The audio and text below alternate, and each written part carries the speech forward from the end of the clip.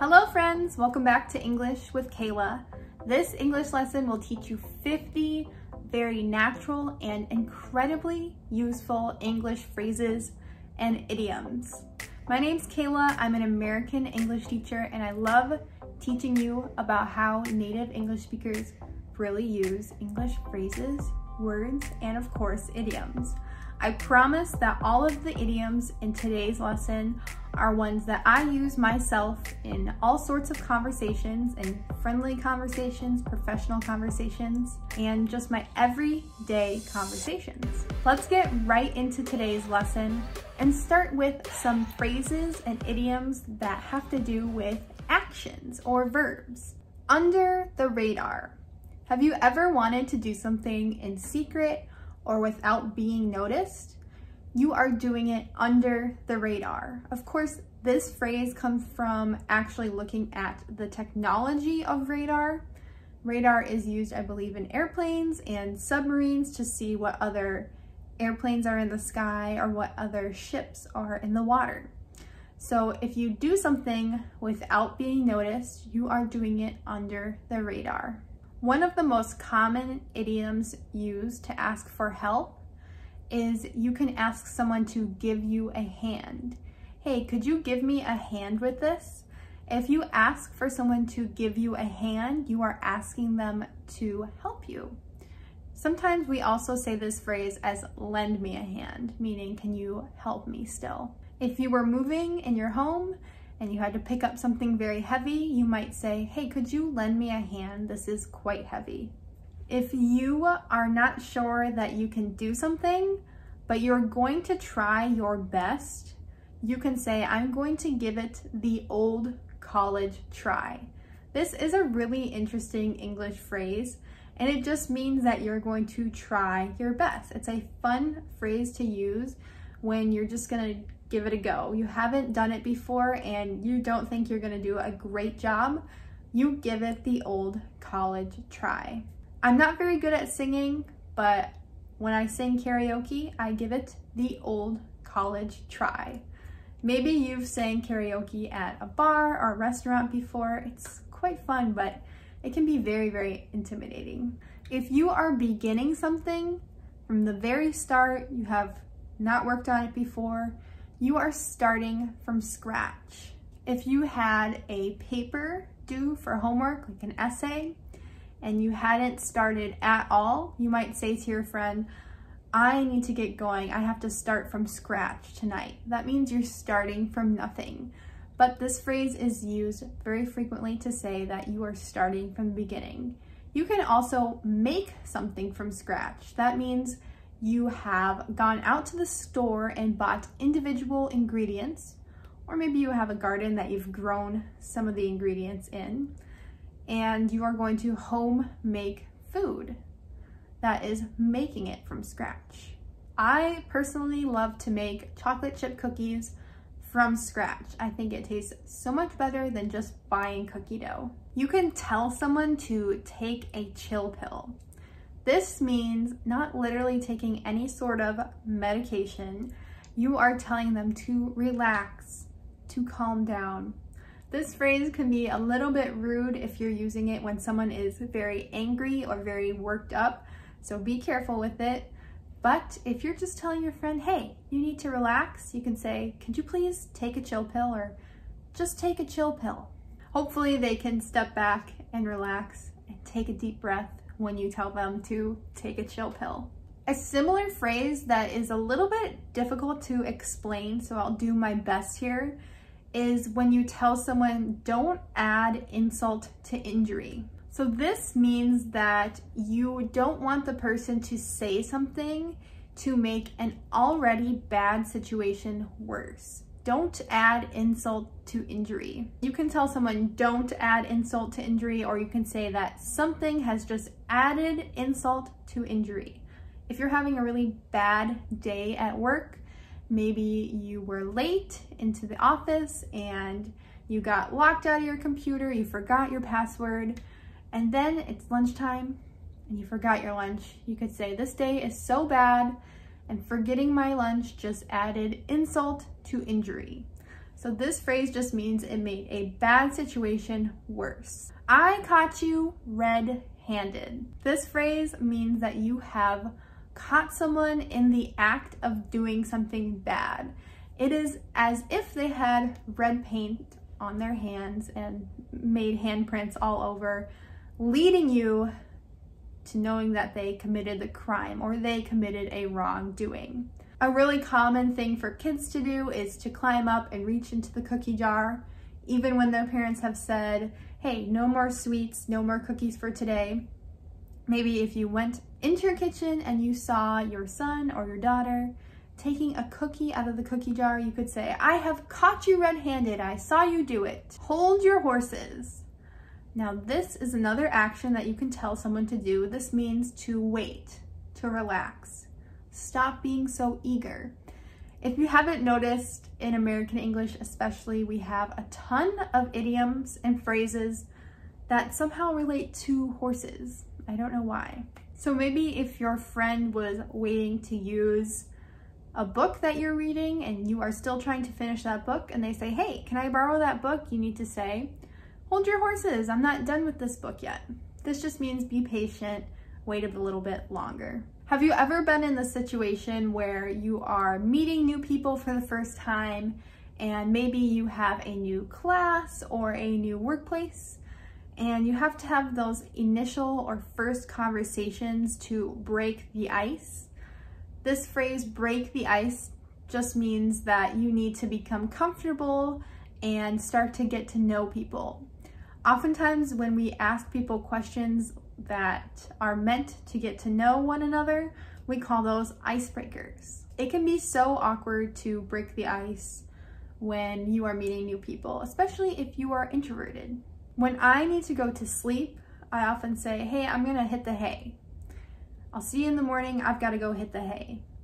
This just means that you're going to bed. It's a common phrase that we use in the United States to say, I'm going to go to bed. I'm going to hit the hay. And I assume this comes from the idea that mattresses could potentially be made out of hay, especially many, many years ago. When you don't know the answer to a question and just nothing comes into your brain, you can say, I am completely drawing a blank. It's a very polite and very common way to just say, I have no idea, nothing comes into my brain when you ask me that question. Or if you're in a conversation and you want to say, I spoke with a girl, but I'm drawing a blank on her name.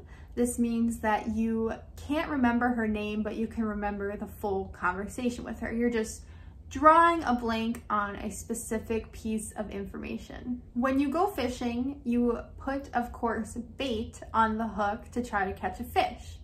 Well, this idiom, to take the bait, means that you are trying to get a person to say something or to give you information by kind of asking a question or just saying something that might make them reveal to you what you want to know. So maybe you are trying to figure out some gossip from a friend. You were saying, so how's your relationship with Jeff going? And they just say, it's fine.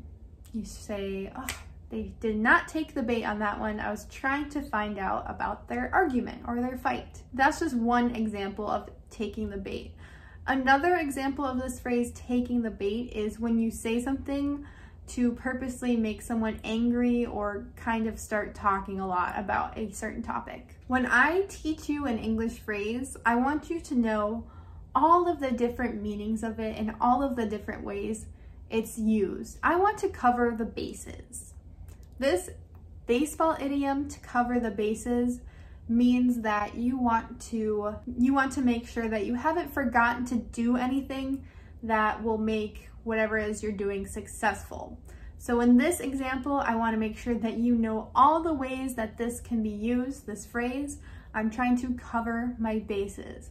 As a baseball team will have people playing all the positions on the bases. A phrase that's very similar to covering your bases is to stay on top of something. Oftentimes at work, we get lots of emails, we get lots of phone calls, and sometimes we can forget things or we can miss appointments.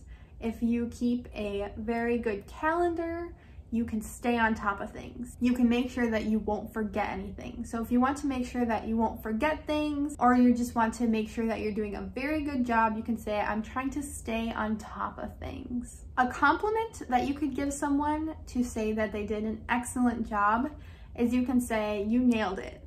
So hopefully on this English lesson, I nailed it. I did a really good job.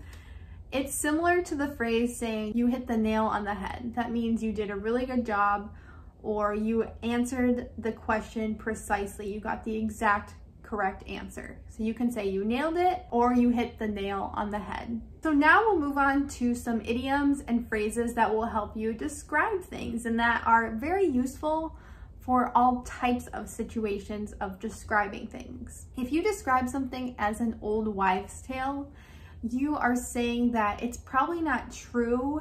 It's probably not backed up by scientific research.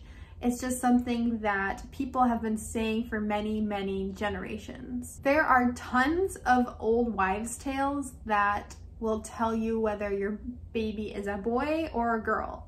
But at the end of the day, you really just need to get an ultrasound or a picture of the baby inside of your stomach to know if it's a boy or a girl. An example of an old wives' tale would be that baby girls steal their mom's beauty. So during pregnancy, if you feel ugly, you could say that you're having a girl because she's stealing your beauty. Of course, that is not true. It's just an old wives' tale. If you want to describe something as being easy and not challenging at all, you can say, well, it's not rocket science. This means that it doesn't take a very advanced skill set, or you don't have to have a ton of knowledge to do it. Like designing a rocket would take a lot of knowledge. This is not rocket science. This is used to say it's actually quite easy. So when you buy furniture from a store and you have to put it together, usually you get directions. It's not rocket science to put it together, but it just takes a little bit of time. If you describe somebody as having a heart of gold, it means they are very compassionate and they are very loving and very kind. So you can say they have a total heart of gold. They just adopted a boy into their family. This just means they are very compassionate and it's like their heart is made of gold. You might hear an English speaker describe something as selling like hotcakes. Hotcakes are another word for pancakes, which are delicious, of course. So if you say that something is selling like hotcakes, it means that people are buying it really fast and buying a lot of it. If you say something is a far cry from something else, it means that the two things are not closely related, or they don't look alike, or they don't sound alike. So my singing is a far cry from Adele. It's not good at all. You could also say he's a far cry from a model. He's not very good looking. These are unkind examples, but you get the point. If you want to describe someone as not being trustworthy or not someone that you can trust, you can say, I do not trust them as far as I can throw them. And most of the time, you can't actually throw a person because they're so heavy, meaning you don't trust that person very much because you couldn't throw them very far. I personally do not trust cats as far as I could throw them. I think they're a very sneaky animal. So if you want to tell someone that you can't trust them, you can say, I don't trust you as far as I can throw you. It's an idiom meaning you don't trust them. When you learn a piece of information that just doesn't sound very good to you, it's kind of alarming to you, it doesn't sound like it was the right thing to do, you can say, it doesn't sit well with me. Also, you can describe food as it doesn't sit well with you, meaning it upsets your stomach. If you do something infrequently, like less than once a month or less than every about 3 months, you can say, I only do it once in a blue moon. This is just an idiom to describe something that you don't do frequently or often. If you don't drink often, you could say, I only have a glass of wine once in a blue moon. A way to describe the feeling of having to go to work on Monday after a fun weekend that you really enjoyed and you're not looking forward to work, or you're at work and you're not enjoying it, you can say, I have the Mondays, or I have a case of the Mondays. That means you have a case of feeling like you don't want to be at work right now. After such a relaxing weekend, it was really hard to go to the office because I had a case of the Mondays. Another really good phrase to describe a feeling like the Mondays that isn't as common, but I really like this phrase, is the Sunday scaries. If you dread going to work or going to school or doing whatever you have to do on Monday, you can say, I have the Sunday scaries. That's just that feeling of dread on a Sunday night. I hope that you do not have the Sunday scaries. When you are feeling like you have been victorious, you feel so happy, things are going really well for you, you can say, I feel like I am on top of the world. That just means you feel very superior and very lucky at the moment. I personally really like to exercise, and after running, it puts me in a really good mood and I feel on top of the world. If you are angry about something and you're just totally done with the situation, you don't want to deal with it anymore because it angers you so much, you can say, I am at my wit's end. This just means that you will not deal with the situation anymore because it makes you angry. I am at my wit's end with my neighbors. They are so loud, I can't even sleep at night. We talked about feeling like you're on top of the world. The opposite of this feeling would be, I just can't win. I can't win. The phrase, I can't win, is used when you are feeling like you are just getting the worst outcome out of every situation. This morning, all my clothes were dirty. I got caught in traffic. It rained on me when I was walking into work. I just can't win. If you want to ask someone why they look so sad, you can say, why the long face? A long face would describe someone who's sad. I'm not really sure exactly why we say long face, maybe because your face looks long when you frown. But if you want to ask someone why they look sad, you can ask them, why the long face? If someone leaves you in a bad situation with no good resources, you can say they left me high and dry. So maybe if you were going to a friend's house and they told you that they would feed you lunch, but they actually didn't have any food, you can say, wow, you really left me high and dry. I'm very hungry. This phrase is just used whenever someone leaves you without something that was promised or something that was expected. If you are extremely hungry, a really common phrase to use is that you are so hungry that you could eat a horse. Of course, you could not literally eat a full horse. Horses weigh hundreds of pounds, but American English speakers are always using horse-related idioms to describe things. So if you're extremely hungry, you can just say, I'm so hungry I could eat a horse. Similar to saying you're at your wit's end, you can also say, this is the last straw. Or you can also say, this is the straw that broke the camel's back. This means this is the last thing or situation that I'm going to deal with. I'm really angry at this point and I won't deal with it anymore. So sometimes when people break up in relationships, they say something like, this was the last straw. The last straw, or the straw that broke the camel's back, was when the other person cheated on me. What a terrible example, but you guys get the picture. The last straw, or the straw that broke the camel's back, is the situation that made you quit or give up. So these next phrases are used to describe things that teach you a lesson in life, usually a positive lesson. A really common phrase in America is to say it builds character. If something bad has happened to someone or they have to deal with just a lot of hardship, you can say it builds character.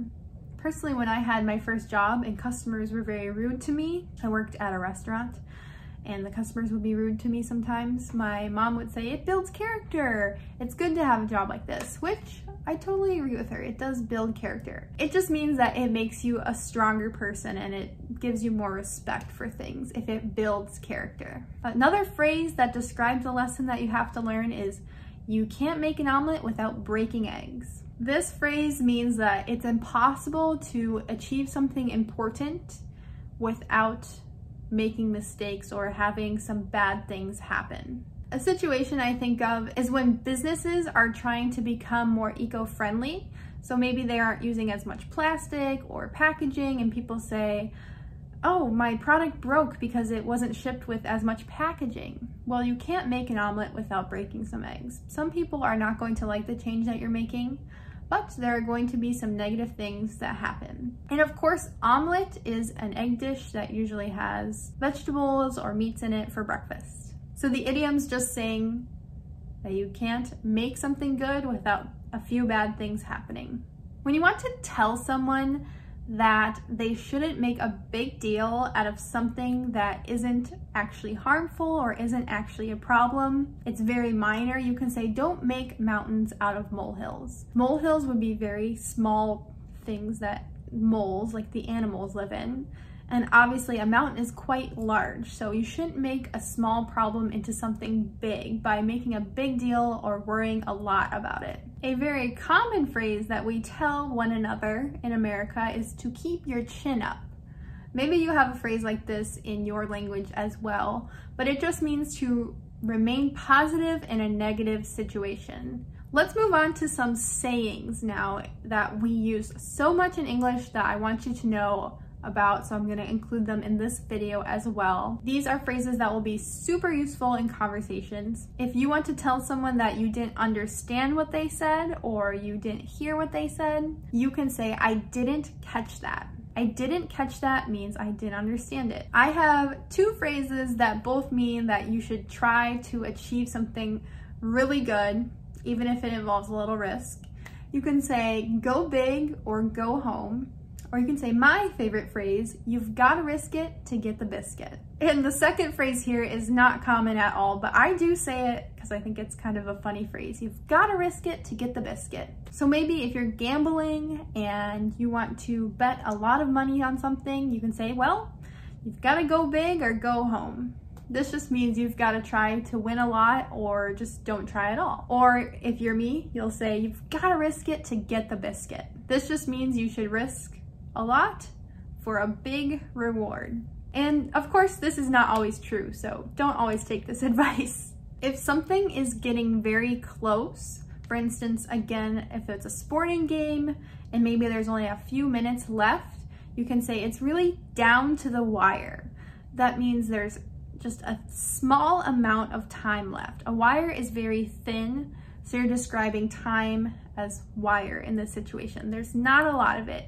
It's getting down to the wire. That means there's not a lot of time left in a game, or if you have a project or assignment for work due soon, you can say it's really getting down to the wire. I have to finish soon. Another good phrase to use if you don't know the answer while you're speaking, but you could go look it up, is you can say, I don't know it off the top of my head. This means I don't know it in my memory, but I can go look at the information. I know where to find it. I don't know every state capital off the top of my head, but I can just look it up. A really good English saying is to say that you see the light. If you see the light of the situation, it means you understand the truth or the true meaning of the situation. For instance, if you get to know a person and then you find out that they're actually not a very good person, you can say, I really see the light. She is a liar and not very kind. You can also use this phrase in a very positive way too. You could say something like, I really see the light now. I understand why it's so important to eat healthy. Or some other sort of positive truth or positive message. A really interesting popular English saying is to say that you're missing the forest for the trees. This means that you are not looking at the entire situation or the entire problem while you're trying to solve it, because you're looking at small parts of it. So a forest is made up of a lot of trees. So if you say, I can't see the forest because there's a tree in the way, you are looking at the forest, but you're concentrating too hard on the tree. Here is a really kind of gross English saying. It's don't spit in the wind or don't spit into the wind. These mean the same thing. Now, if you spit literally into the wind, it would blow back into your face. So that's just really gross. If you do something with little chance of succeeding or really no point to doing it, it's like spitting in the wind. It just comes back to you. There's no point to doing it. A phrase that I say all of the time is it's easier said than done. If someone gives you advice and it feels like they think it's going to be easy, you can say it's easier said than done. For instance, if you have a baby, like myself, and someone says, oh, just go rock the baby to sleep and put him down and then you can sleep at night. I can say, that is easier said than done. My baby will wake up and I won't sleep all night. That's just a personal example of something that's easier said than done. I'm sure there's tons of examples for this one as well. So I think that doing things to positively affect the environment, like recycling or wasting less, is really good. If someone told me that you should recycle, it's really good for the earth, I would say you are preaching to the choir. This just means you're telling someone something that they also believe, that they strongly believe. It's like you are preaching a religion to someone who already believes in that religion.